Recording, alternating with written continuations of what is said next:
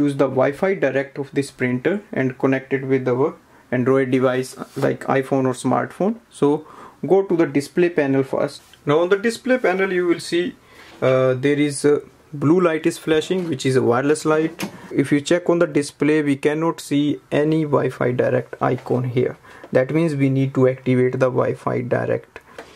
To activate that, we need to press once this Wi-Fi button. It will switch off the blue light and you can see the Wi-Fi Direct is activated here. Now go to your Android device or iPhone.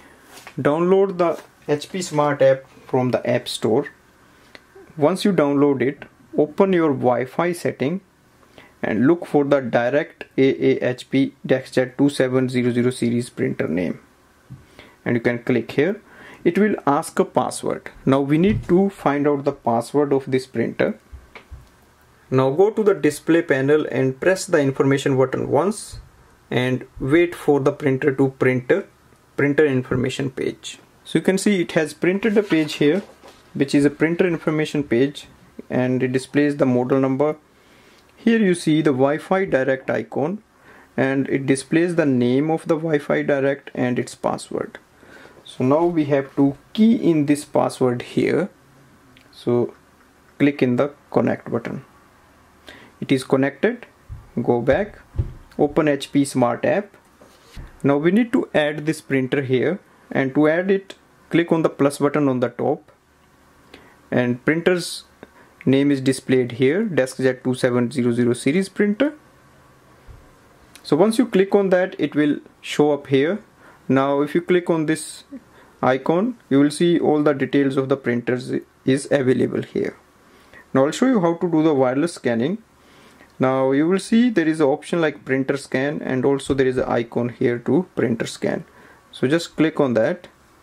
Now open the top scanner lid and place a page facing downwards so that we can do a scanning, and close the lid. Again click on the scan button here. Now it will transfer the scan here. You can add more pages if you want as a single file, and you get an option in the end if you want to save it as a JPEG or PDF format.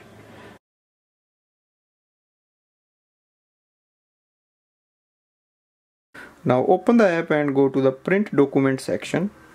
Now you can choose from your Dropbox or Google Photos or Google Drive or your photos, scanned files or PDF.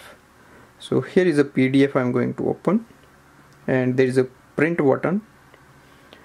Now it will select the pages. You can increase the number of copies or the range, and once it is done, just confirm and click on this blue icon. It will send a command to the printer to do the printing.